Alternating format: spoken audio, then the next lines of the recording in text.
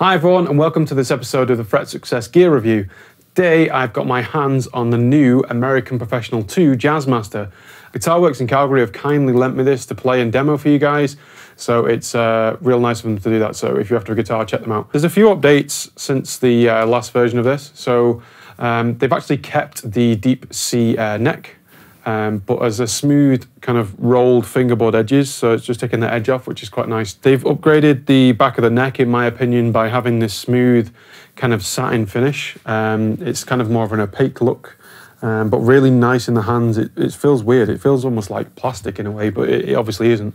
It's really, really nice finish and has no resistance whatsoever like you would have in a traditional kind of maple neck feel with the kind of normal finish that they put on there. There's actually a sculpted neck heel as well, so they've got us a little bit more of an opening there. They kind of rounded the edge off to give us a bit more flexibility as we get further up the neck, which is nice.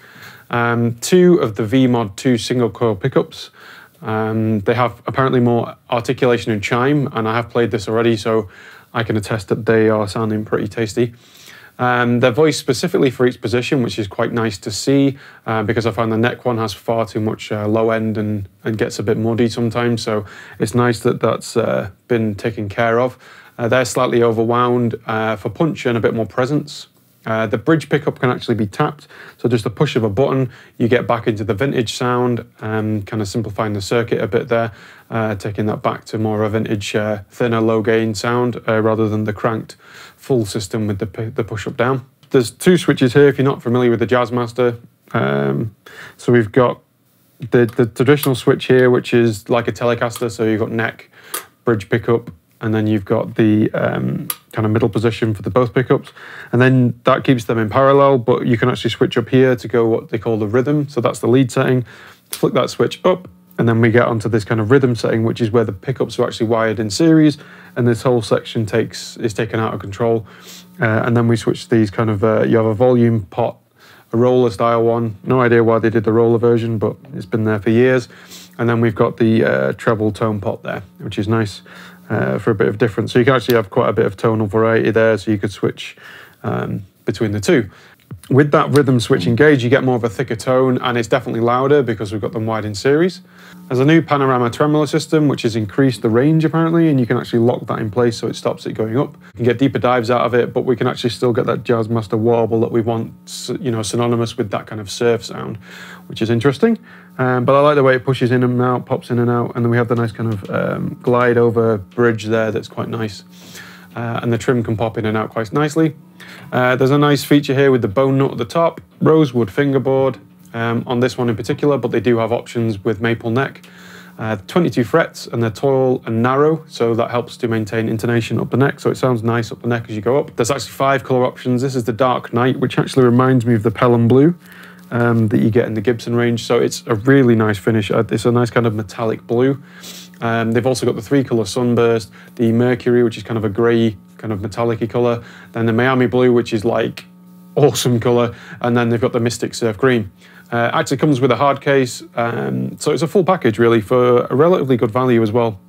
So nice. I'm really digging the kind of feel of the neck. So we'll play through this now in a few options. So we'll go through a clean setting, a crunch setting, and a kind of high gain setting through each of the pickup systems. So the lead section and the rhythm section, and then try and vary some of the tone around. The Jazzmaster was originally designed to be a jazz guitar, but we've actually seen it used in many other different hands, you know, like indie rock scenes, surf guitar it became popular in, and it's generally seen quite nicely in all sorts of genres now. But I think it's quite a nice version of the Stratocaster, but with a little more options kind of for tonal range. So it's nice with a bit more of a flexible tremolo system. So let's dive into the sounds now. So first of all, we'll go through the clean sound on the bridge pickup. So we're kind of bypassing this down to lead section. Everything's cranked up high, and we're getting a bit of buzz just from the amp, but just bear with me on that. So we'll just dig into some clean sounds.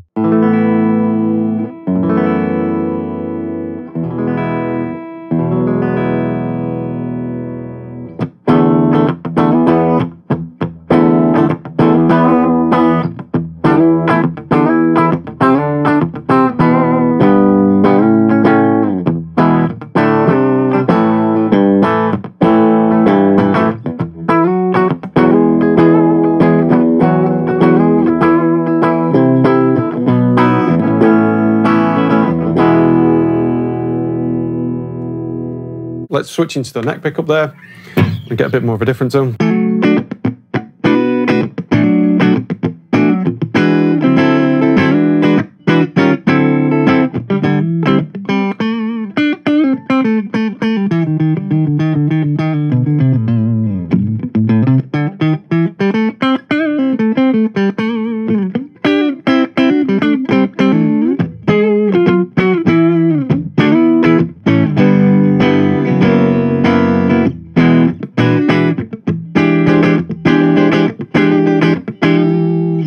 Not too deep, not too muffled, so it's nice kind of present clarity. I like that.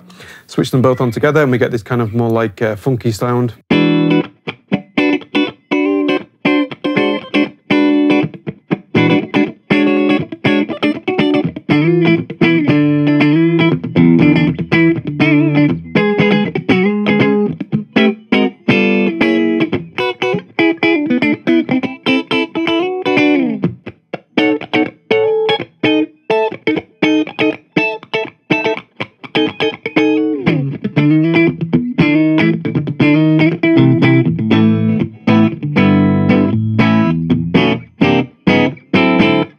So nice, that kind of popped treble-y, but kind of maintained nice, not like loads of low end and muffling stuff.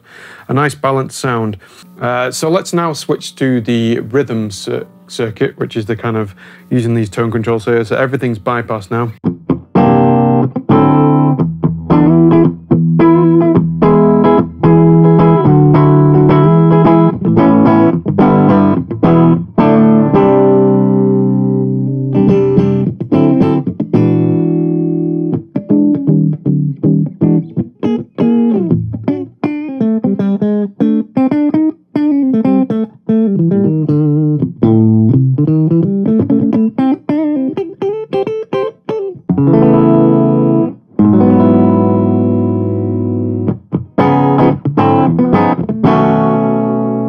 Nice kind of vintage vibe. I quite like the way that the series pickups sound together.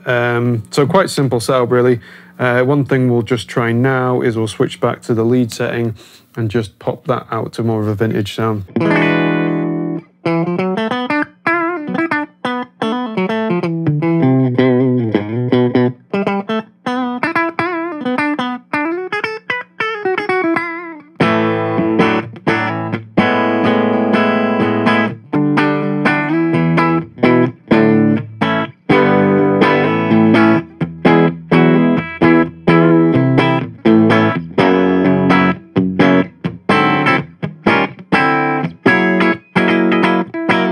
Nice kind of vintage twangy sound, almost like a Telecaster. So going back to the full-on circuitry.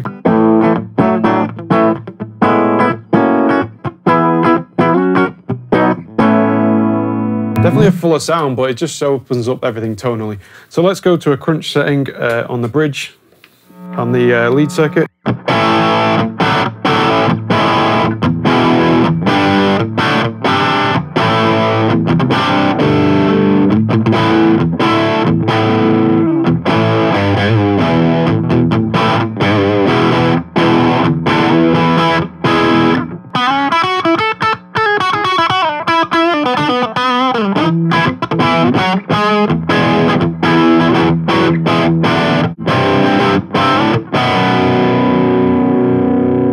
To the neck pickup now.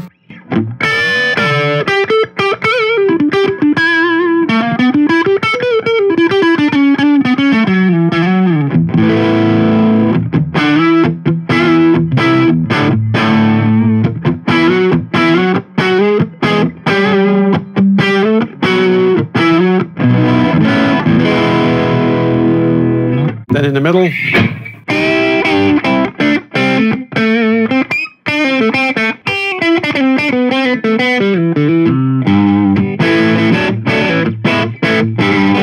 So we'll now go back to the vintage circuit and get a bit of lower gain on there.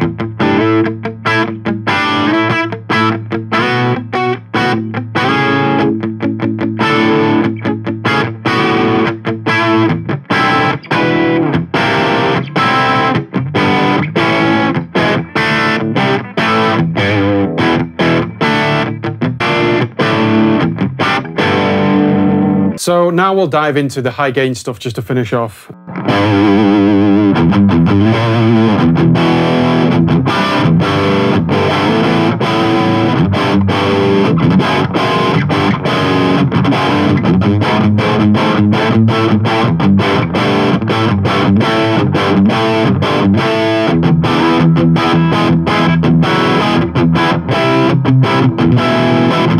Onto neck pickup.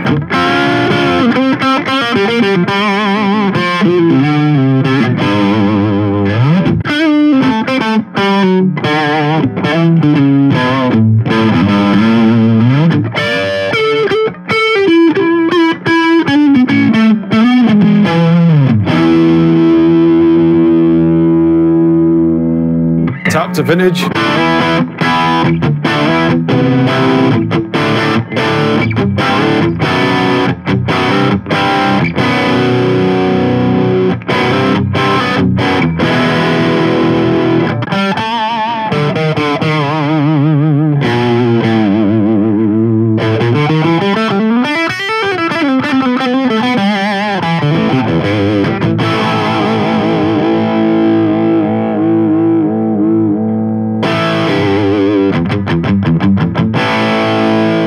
Onto the rhythm circuit.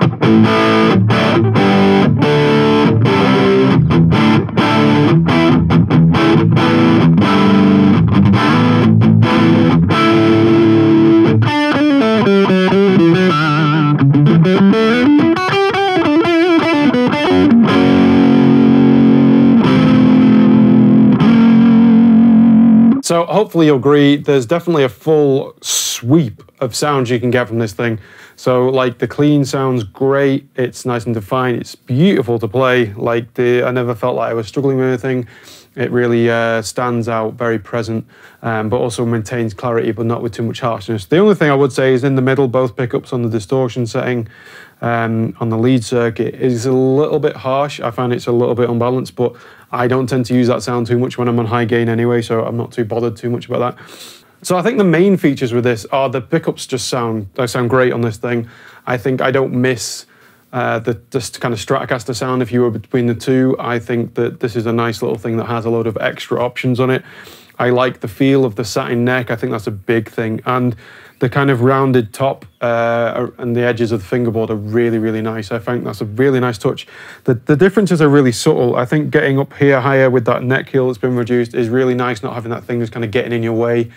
The color is unreal. It's really deep to look at and just a nice thing to watch. So thanks again to everyone at Guitarworks for making this happen. So they lent me the guitar, so it's fantastic. Guitarworks in Calgary, if you need a guitar.